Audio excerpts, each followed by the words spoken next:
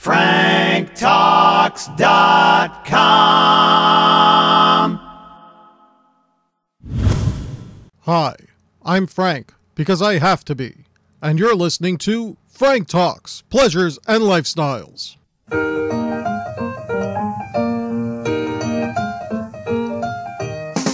Exclusive interview with Mr. Dressup. Exclusive interview with Mr. Dressup. Exclusive Hello, how are you? Mr. I'm fine. Dressup. Exclusive interview with Mr. Dressup. Sit down, make yourself comfortable. Let's begin. You're listening to Frank Talks, Pleasures and Lifestyles, and I'm Frank because I have to be. Today's show, we're going to do something a little bit different. We're going to abandon our regular Frank Talks format and present an interview that was done even before this show existed.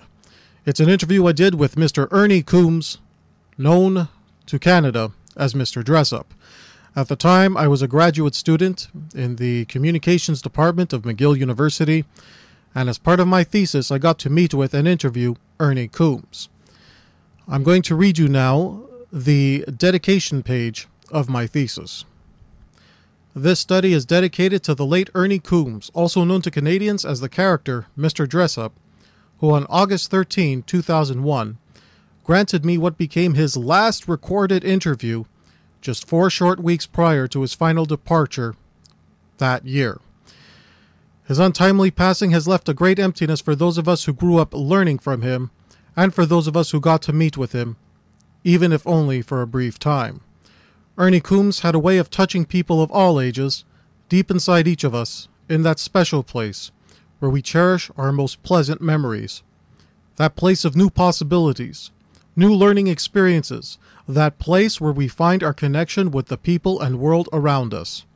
His gift of being able to magically connect with everyone who knew him, or of him, was also the lesson he taught others to share with one another. When looking to achieve greatness in children's television, it is Mr. Dressup that has set the standard to strive for. This study is dedicated to his legacy, and for anybody who ever set out to achieve a big fat idea. As I just read to you, this is his last official recorded interview, and we're going to present segments from that interview that won't have a very linear flow to it. I only included elements here that I thought would be of interest to listeners, as many of the questions were related to my thesis topic at the time. Nonetheless, I thought that a tribute show to Ernie Coombs Mr. Dressup would be the right thing to do. The interview begins with a very first question that is, how similar are the character Mr. Dressup and the performer Ernie Coombs? Let's go to that interview now. To the first question, as I said, there's practically no difference between the character Mr. Dressup and myself, Ernie Coombs. I started out that way when the program was first created, which was then called Butternut Square, and decided to call the character Mr. Dressup because one of the things I did on the show was dress up and pretend to be different characters. But basically, it's myself doing things that I like to do and always have liked to do, and could do fairly easily. So you'd say you probably have some of those same value systems, or set values? Yeah, actually, I've always maintained that being Mr. Dressup has probably made me a better person, because I think because of doing the show for so long, and there are certain decent values in the show, and I think that a lot of them became embedded in me. Not that I think I was a very wicked person to be with, but having that kind of persona on television, rubs off onto the person. I think, I know, although there are other people that are just, really beastly off camera, but it wasn't my way. Okay. Now, the next question I have is, who or what exactly owns Mr. Dressup? Do you own the character, or was this something you signed over to the studio? No, the studio, CBC created it. as I said, it's almost 40 years ago, I guess, that the program Butternut Square was created, and they wanted me to play a character on it. And Bruce Attridge, who was the executive producer, and I had a meeting to discuss actually what I would do on the show, because at the time they knew they wanted to use me, but they didn't know just in what capacity. Anyway, out of that meeting came the name Mr. Dressup, and I really can't remember whether I named the name, made up the name, or whether Bruce did. I rather think that he did. Anyway, CBC owns the character Mr. Dressup and the program, but they're very, very good about letting me do personal appearances and tour and that sort of thing, and say, Mr. Dressup is appearing here in person. Some time ago, one of a CBC legal people said that when the program ceased to be broadcast on CBC, they would give me the rights to it. Mm-hmm. But it looks like it's going to go on longer than I am, so I don't know what I would do with the rights. Okay, so you don't necessarily own the rights of to the character Mr. Dressup, but they don't give you a hard time about using the name to promote your own appearances. That's right, yeah. But I'm going to ask you that when you do certain types of work, say a narration on a series, you're credited as Ernie Coombs, not at all as Mr. Dressup. Yeah, that's right. I've done... I'm trying to think of... well, of course, one example is what I'm doing at Cinar. Right. Of course, it's assumed that everybody in Canada will know who Ernie Coombs is anyway. Yeah. When I played in Christmas holiday time musicals in Toronto, I was billed as Ernie Coombs TV's Mr. Dressup, which of course is not, it's just describing which Ernie Coombs that is. Right. But there's no problem with that either. Okay, but normally if you would do, say, a public appearance for young children as Mr. Dressup, this is something you would have to work out with the CBC? Yeah, originally in my contract it stated that any personal appearances I did, I had to get permission from CBC to do, but a long time ago we just didn't bother with that, because I'd go on 3-week tours in which I would do maybe 60 or 70 performances. Wow. And it was a little cumbersome to try to get, just to get permission. I never really knew who to ask anyway. It was just a protection clause in the contract, so that if I had done something, I think, as Mr. Dressup and disgraced the name and CBC, then they would have some legal recourse. But we've always had a very good relationship, and they love it when I go on tour, because it's promotes the show for the corporation. All right. The next question, which I think is a really gray area for a number of people who are fans of the show. I know I've done some research on the internet about this, and the stories are incredibly conflicting. When Casey and Finnegan were replaced, what were the issues considered in that decision? Did the original performer own the characters herself and refuse permission for another puppeteer? Or was the issue of character continuity factored in because now a new puppeteer would take over a well-established method of performance? Okay, excuse me, I'm foggy this morning. Yeah, me too. Foggy day here.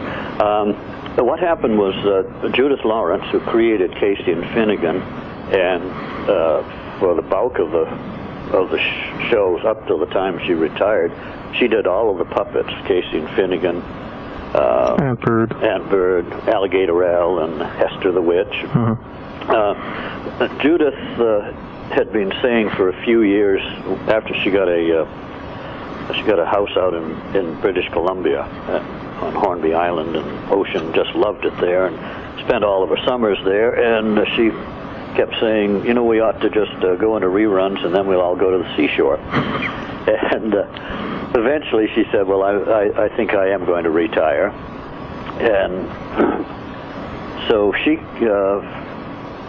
the year before she retired, she actually commuted. She'd come back from British Columbia and in a certain amount of time do a number of shows with Casey and Finnegan in them.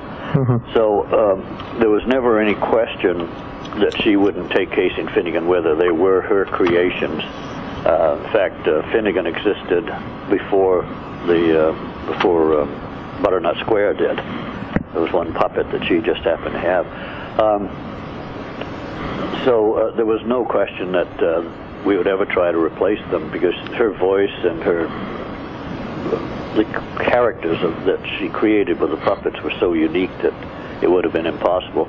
And she wouldn't, I'm sure in any case, she wouldn't have granted permission. You know, it's like having somebody replace your own child. Right. So there was no question that they would have to be replaced. So what we did was we thought we'll have to integrate a new puppet, but do it slowly. So we created the character of Truffles, who was a little pink fluffy puppet. And we did that because we didn't want to have a little girl puppet or a little boy puppet, because that would be too much like Casey at the time. So we decided we would have a creature, and nobody would really know whether it was a boy or a girl or a space alien or what. So that was done deliberately? Yes. And so for a while we would have Truffles appear in shows where Casey and Finnegan were. And then we added another puppet. Chester the Crow was the next one. So we had Chester and Truffles, and then we'd do some shows with just Chester and Truffles and without Casey and Finnegan. And so we shuffled all these shows together. And of course every show was repeated at least, at least 3 times, I think. So there would be a few shows without Casey and Finnegan, then there would be some with Casey and Finnegan, and then some with Casey and Finnegan and Truffles. So it was sort of mixed up in that way. And eventually Judith completely retired, and that was the end of Casey and Finnegan, although they went on in reruns for another couple of years. But we never had a specific show that said, goodbye Casey and Finnegan. In the first days when they weren't present on the show, we'd say Casey's gone off to visit somebody, or he's at daycare or at a nursery school, and Finnegan's out playing. You know, we'd just make some light excuse, nothing big, for their absence. So they just sort of faded away over the years, and they were last seen. We did a. I'm trying to think. I think it was a retrospective. Or maybe it was our 25th anniversary show that we did, and Judith and Casey and Finnegan made an appearance in that. But and she's using them out there on the Hornby Island. She does little entertainments for kids and does a lot of environmental protection kind of. And does she promote her own Casey and Finnegan shows with, as seen on Mr. Dressup? I don't know. I haven't seen one. It's been years, of course, since she was on the show, and but people your age remember them very, very, very vividly. Strongly. Yes, it made a big impact.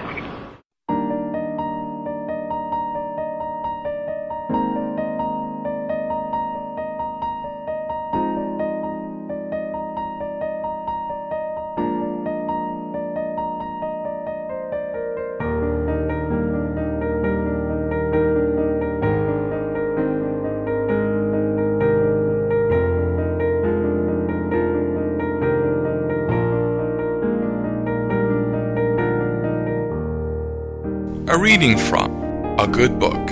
Hi, I'm Stephen, and welcome to Frank Talks, a reading from Today's reading comes from Mr. Dressup, Icon of a Generation by Claire Kaufman and Christian Arneson, excerpts from an article. It was standing room only as more than 300 students gathered to meet their childhood friend, Ernie Coombs, better known as Mr. Dressup. Most English-speaking Canadians under the age of 40 grew up watching Mr. Dressup on morning television. During his visit to the pub, Coombs told the story of Mr. Dressup's creation. From his beginnings as a technician, set designer, and painter, Coombs came to Canada from the US in 1963 with his good friend, Fred Rogers. Coombs became the original puppeteer for the TV program Mr. Rogers' Neighborhood, and 1 year later appeared in the Butternut Square program. This show later evolved into the well-known and much-loved Mr. Dressup Show. The original format, featuring Mr. Dressup, Casey, and Finnegan, lasted until the early 90s when puppeteer Judith Lawrence retired and new puppets Truffles, Annie, and Chester were brought onto the show. Unfortunately, the absence of Casey's family was never resolved, nor was it revealed why he lived in a treehouse in Mr. Dressup's backyard with his faithful dog Finnegan. Despite the incredible happiness felt by the majority of the crowd, some individuals were a little disappointed with the absence of Casey and Finnegan. These much-loved personalities were unable to attend, as they now live on Hornby Island in a suitcase. The much-loved Mr. Dressup and his puppet friends enjoy a mixture of stories, crafts, songs, drawing, and dressing, and repeat performances of this perennial favorite. Daily, Mr. Dressup invites children into his creative world and makes them feel safe, important, and valued. Mr. Dressup teaches children about morality and tolerance and opens up a world of imagination for them to enter and explore. And that was an excerpt of Mr. Dressup, Icon of a Generation by Claire Kaufman and Christian Arneson. For Frank Talks, a reading from, I'm Stephen.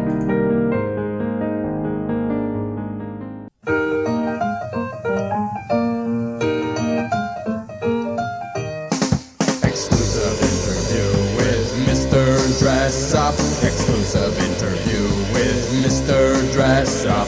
Exclusive. Hello, how are you? Mr. I'm fine. Dressup. Exclusive interview with Mr. Dressup. Sit down, make yourself comfortable. You're listening to Frank Talks, Pleasures and Lifestyles, and I'm Frank because I have to be. Today's show, we're going to do something a little bit different.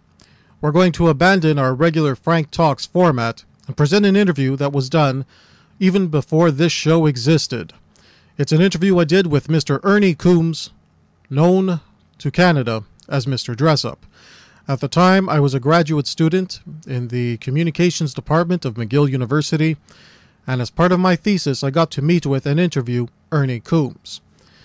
I'm going to read you now the dedication page of my thesis.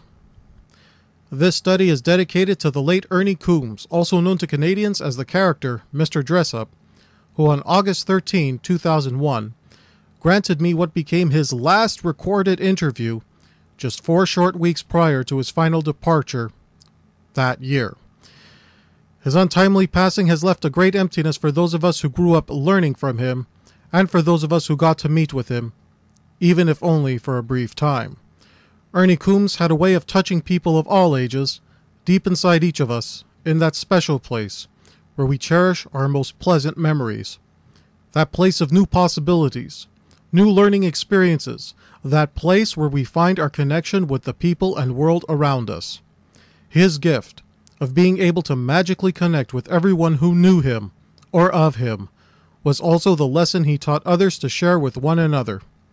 When looking to achieve greatness in children's television, it is Mr. Dressup that has set the standard to strive for. This study is dedicated to his legacy, and for anybody who ever set out to achieve a big fat idea. As I just read to you, this is his last official recorded interview, and we're going to present segments from that interview that won't have a very linear flow to it. I only included elements here that I thought would be of interest to listeners, as many of the questions were related to my thesis topic at the time. Nonetheless, I thought that a tribute show to Ernie Coombs Mr. Dressup would be the right thing to do. Let's go to that interview now. So I'm going to read you the question here. What influence does a performer have in the character he plays? And should a performer of a character be considered a part creator in that character, as opposed to just an actor who's interpreting a writer's work? Well, I think an actor has a great deal to do with the character. Otherwise, you could take, you wouldn't even have to have auditions. Just take any actor and say, okay, here's the script, and you be this thing.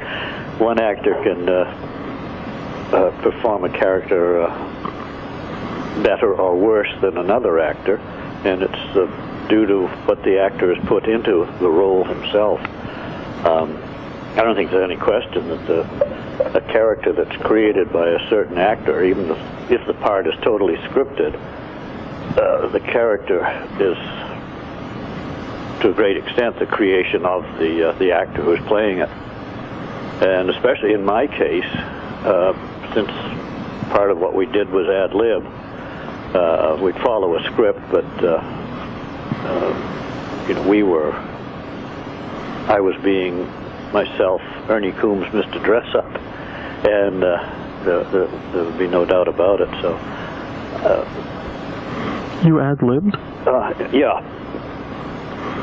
The scripts were written out in regular script form, but I couldn't remember doing 2 shows a day. I couldn't remember all that dialogue anyway, so we just worked with the situation and follow the dialogue as closely as possible. But it was an awful lot of it was just off the tops of our heads. Wow. And do you think that an actor should be considered a part creator of a character? Oh yeah, and especially on a long-running show like Cheers. I mean, those 2 guys became the characters they were portraying, and I think there's no doubt about it that they partially own the characters, or in a moral sense, they own the characters.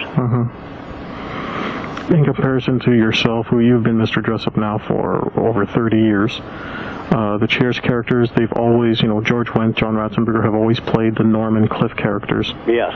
Do you think that that's very significant in terms of, is it because they've played the same character for so long? Or is it just a matter of when a performer is hired to play a character, immediately in that moment that performer takes on a certain role of creation? Yeah, I would think it would be very difficult to replace a character. For instance, if we had wanted to replace Casey with another Casey, it would take a long time before that character would come into its own, I should think. Now, I don't know the 2 examples you gave. Right. I don't watch enough television, so I don't remember. Were they principal characters? Yeah, they were. Incidental characters? They were principal characters. Well, I guess it would work, but because it happens in plays when you get somebody will drop out of the cast and somebody else takes over the part. Right. Sometimes it's better or worse, but on a long-running show, as I said, I think that the character is it may be created in the mind of a writer, but the actor brings so much to it that it's something that cannot be. You can describe a character when you're writing a play, but it's the actor puts so much of himself into it that it can't be totally the writer's creation.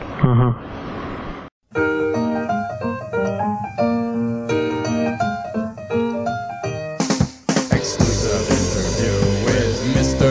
Dressup. Exclusive interview with Mr. Dressup. Exclusive Exclusive. Hello, how are you? Mr. I'm fine. Dressup. Exclusive interview with Mr. Dressup. Sit down, make yourself comfortable. Let's begin, shall we? First of all, do you live on the set, or do you have your own house that you go to after work? Is there a Mrs. Dressup? Was your father also in the dressing up business? Do you plan on writing a book about your life? And if so, which publishing company would you approach? Do you drive to work? Do you whistle the theme to the show as you drive? Do you get the jitters before every show? I mean, the pressure must be enormous. Exclusive interview with Mr. Dressup. Exclusive interview with Mr. Dressup. What's the deal with Casey? I mean, what the hell is that thing anyways? Is it a boy or a girl or what? If it's a boy, then why the high voice and the girlish haircut, not to mention the extremely pink cheeks? And Casey lives in a treehouse with a dog. Is that healthy? What's your social insurance number? Do you play croquet?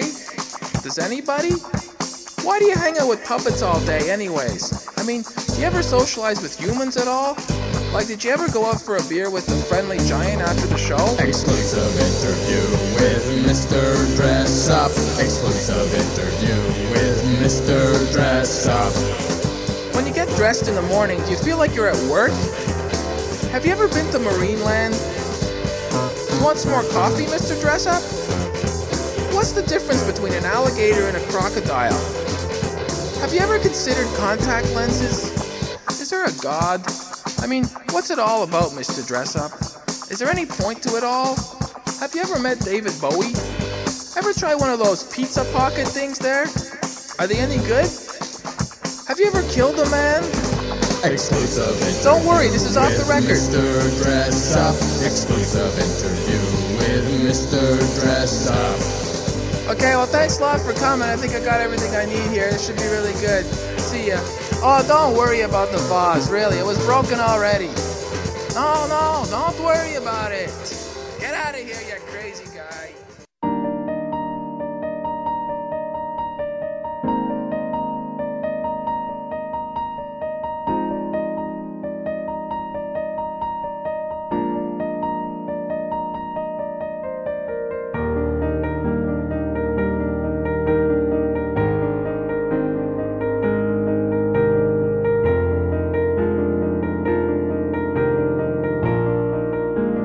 Hi, I'm Stephen, and welcome to Frank Talks, a reading from. Today's reading comes from Are You a Giant or Dressup? An article published Tuesday, November 6th, 2001, author unknown. Excerpts from an article. It's just amazing, really. Generations of Canadian children were raised with little plastic and polyester puppets as their heroes and teachers. Casey and Finnegan, Rusty and Jerome, those wacky silent overstuffed cats at the piano and harp in the Giant's anteroom. Today Jasper and I visited a special exhibit at the Children's Museum of the Canadian Museum of Civilization. The CBC has opened the vault on the original puppets and sets for some of my generation's favorite children's shows. Mr. Dressup, the Friendly Giant, among others. I must admit, my heart leapt when I walked into the exhibit and saw, right there, Casey's treehouse, including the whole tree. Incredible!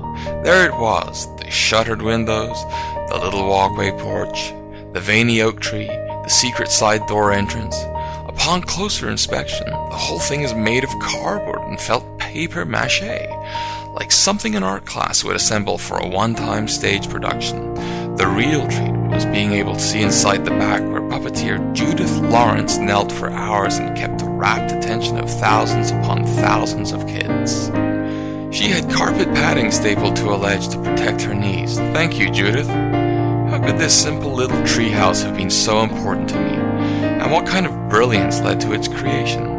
There were no wild combat creatures on Mr. Dressup, and no Pokemon-style fantasy, aside from what came out of the tickle trunk or from Ernie Coombs' pen.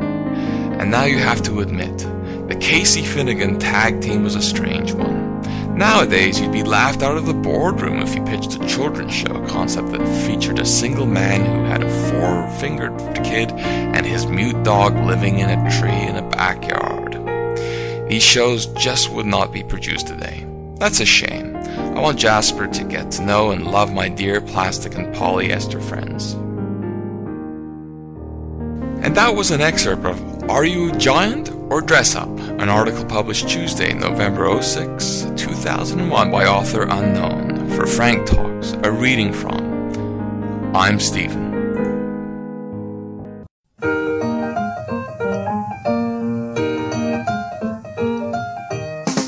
Exclusive interview with Mr. Dressup. Exclusive interview with Mr. Dressup. Exclusive Hello, how are you? Mr. I'm fine. Dressup. Exclusive interview with Mr. Dressup. Sit down, make yourself comfortable. You're listening to Frank Talks, Pleasures and Lifestyles, and I'm Frank because I have to be. Today's show, we're going to do something a little bit different. We're going to abandon our regular Frank Talks format and present an interview that was done even before this show existed. It's an interview I did with Mr. Ernie Coombs, known to Canada as Mr. Dressup. At the time, I was a graduate student in the communications department of McGill University, and as part of my thesis, I got to meet with and interview Ernie Coombs. I'm going to read you now the dedication page of my thesis. This study is dedicated to the late Ernie Coombs, also known to Canadians as the character Mr. Dressup, who on August 13, 2001, granted me what became his last recorded interview just 4 short weeks prior to his final departure that year. His untimely passing has left a great emptiness for those of us who grew up learning from him, and for those of us who got to meet with him, even if only for a brief time. Ernie Coombs had a way of touching people of all ages, deep inside each of us, in that special place where we cherish our most pleasant memories. That place of new possibilities, new learning experiences, that place where we find our connection with the people and world around us. His gift of being able to magically connect with everyone who knew him, or of him, was also the lesson he taught others to share with one another. When looking to achieve greatness in children's television, it is Mr. Dressup that has set the standard to strive for. This study is dedicated to his legacy, and for anybody who ever set out to achieve a big fat idea. As I just read to you, this is his last official recorded interview, and we're going to present segments from that interview. That won't have a very linear flow to it. I only included elements here that I thought would be of interest to listeners, as many of the questions were related to my thesis topic at the time. Nonetheless, I thought that a tribute show to Ernie Coombs Mr. Dressup would be the right thing to do. Let's go to that interview now. I do remember watching some later episodes where one of the newer puppet characters was referring to you as Dad. Is that correct, or is that just my imagination? I think it was your imagination. They never refer to you as Dad? No. They always refer to you as Mr. Dressup? Yeah. Okay, I just remember seeing a puppet character that referred... Well... Unless we were playing, doing a little make-believe story, and I was supposed to be the dad. That might have been it, because I only had caught a glimpse. Yeah. Okay. No, because it was always Mr. Dressup. And it was always kind of odd. We'd have guests on the show, and they would call me Mr. Dressup, and I'd call them by their first name. I was kind of like that. Because you established yourself as the adult on the show, and everybody else got to be... Yeah, even though some of the guests were older than I was. Yeah. Cool. Okay, so just to recap, Judith, in fact, just owned the characters outright. Yeah. They weren't created specifically for the show. Casey was, but Finnegan wasn't. And she retained the rights on Casey. Yeah. And there was never a dispute about that? There was never... Because from the way you're describing it, the way they let you use Mr. Dressup on tour and that, it seems it was really a good foundation of just, good faith and good sentiment. Oh, yeah. On the show. Yeah, that's a wonderful thing about it. That's why it wasn't an onerous task to do it all those 30-odd years, because we all liked each other. And nobody, wanted to push themselves into being the star. Mm-hmm. It was all very even. Judith and I made the same salary, we negotiated together, and so neither one of us made more than the other. Also, at one time, I used to do a lot of touring, and in the early days, Judith would tour with me. And then she got tired of touring. She wasn't really a showbiz person, and she got tired of touring, so I was doing it solo. And then a friend of mine that used to book my tours for me conceived the idea of having Casey and Finnegan on the show, but using a puppeteer and having Judith tape Casey's voice. So we did that for a couple of years. We made a larger Casey and a larger Finnegan, which showed up better on stage. And Casey's, of course, Finnegan didn't need a voice, which made it very handy.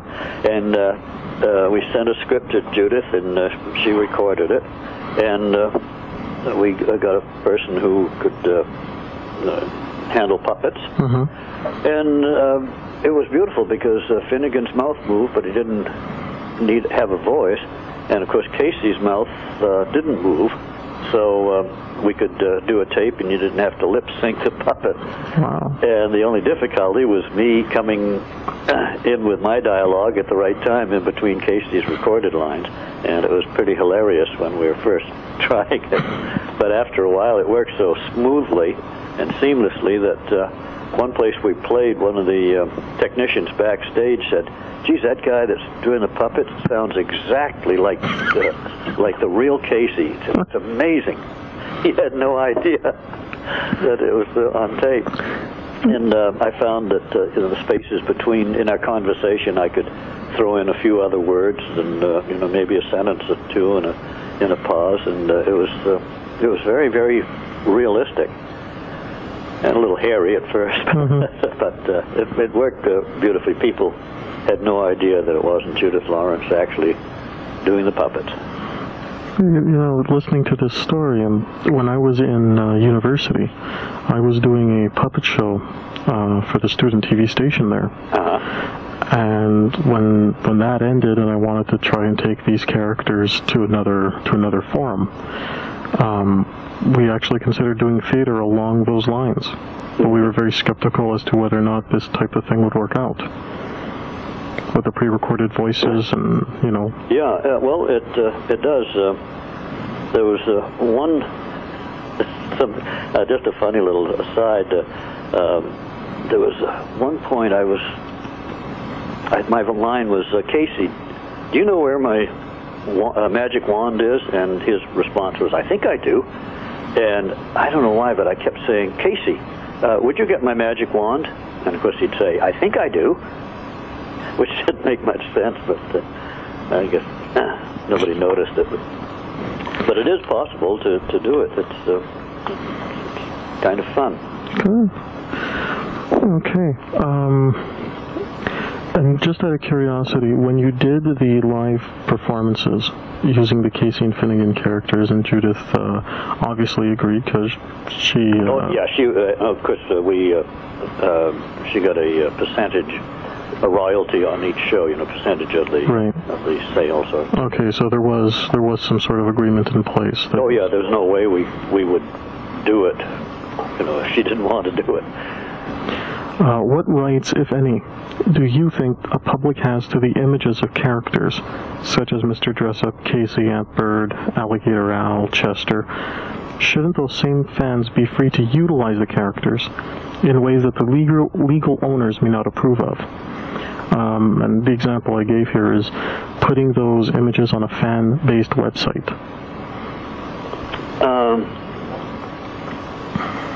I'm sort of two minds about that. A fan-based website would just mean that they would they're done with the best of intentions.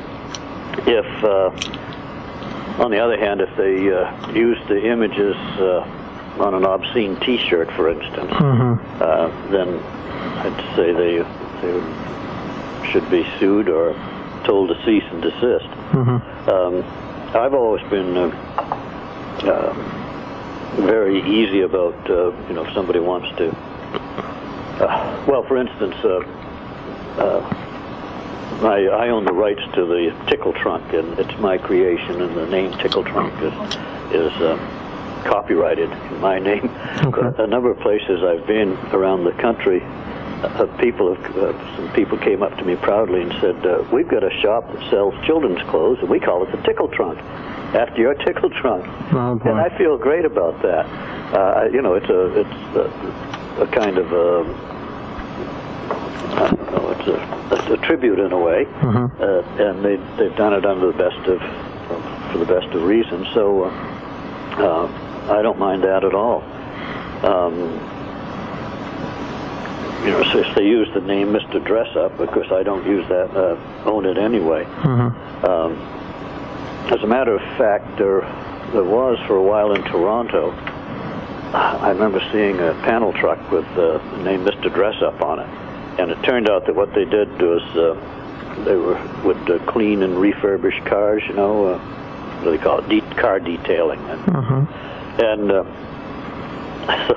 that's what they did. But before I could go any further, find out more about it, it sort of disappeared. So I don't know whether CBC got after him or not. Okay. So my feeling from your response is, if it's a fan who really is doing it with the best of intentions, you don't necessarily have too much of a problem with it. But it has to, as long as it doesn't hurt the integrity of what you were trying to put out there. So let's say somebody goes onto GeoCities, creates their own website, and they call it a tribute to the Mr. Dressup program. And they'll have images from the program, pictures of yourself with the puppet characters, maybe a little bio on what they've researched. You'd be okay with that? Yeah, as a matter of fact, I think there are some websites that... yeah, there are a couple. And I know one of them has a front page of a little local newspaper saying Mr. Dressup is coming to town, which was someplace out near Edmonton. And I don't know how in the world they got that. Someday I'd like to go. I don't have. I'm not on the internet web, but someday I'd like to go through all the ones, the sites, and see what's on them. And also, there's some misinformation on some of them, I understand. Oh yeah. Be nice to clear that up. One of the reasons that I really wanted to interview you for my thesis is that with the amount of conflicting stories on the net, it was just impossible for me to pinpoint any of the answers to my questions. Yeah, there's a CBC website, and then I guess you can click on Mr. Dressup on that and get some information. But I know on one apparently this it's sort of a chat thing, different people saying I saw the show here, or I did this and so forth. And once said that Judith Lawrence was dead, and that the puppets were buried with her. I read the same thing. Another one said that you and Judith were married, and that due to a divorce, that was part of the split. And it's really hilarious. Yeah, it's some of the things that.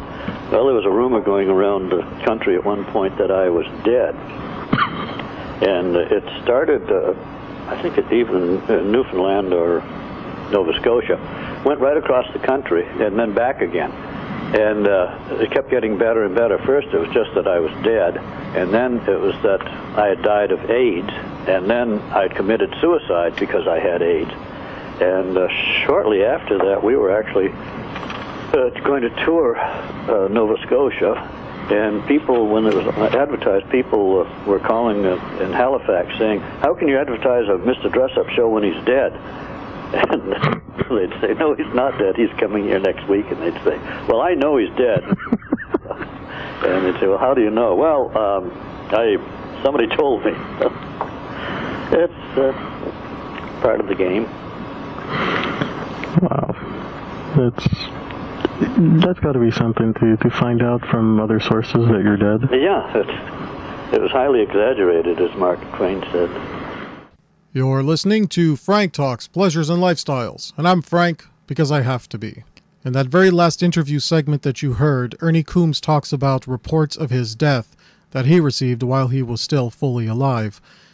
The irony, of course, is that 4 weeks after he did this interview with me, he actually did pass away, making this his last official recorded interview. I would like to dedicate this episode of Frank Talks to Ernie Coombs, and dedicate this episode to the legacy of Mr. Dressup. Thank you, Ernie.